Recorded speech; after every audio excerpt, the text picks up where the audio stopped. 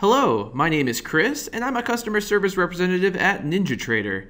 I wanted to share a quick tip with you today about using the market analyzer to quickly change instruments in charts and order entry windows in NinjaTrader.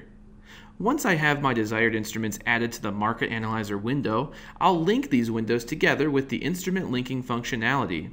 I'll do this by navigating to the gray square on the top of my market analyzer, and then selecting the same color on this and all other windows I want to link.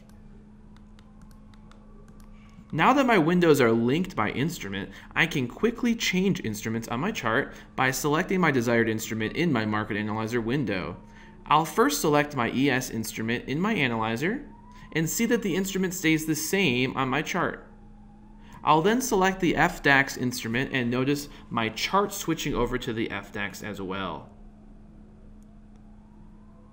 I can switch over to any instrument in NinjaTrader as long as I have it added to my Market Analyzer window. This can also be done with my Superdome window.